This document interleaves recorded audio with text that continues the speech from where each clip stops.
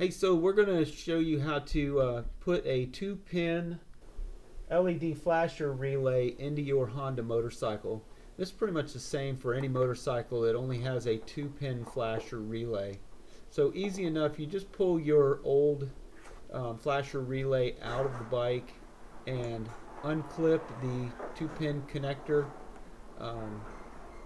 and then take the new one and plug its wiring harness into your existing wiring harness, and then just tuck your relay to the side. So what this does when you replace this relay, it allows your turn signal to flash properly. When you have hyper flash on your motorcycle and you're going down the road at 60 miles an hour and your turn signal is flashing so quickly as the LEDs allow it to, the drivers behind you don't have enough time to see that flash. They can't react to that flash as fast as it's going. So it's always a good idea to replace that relay. Thanks for watching my video.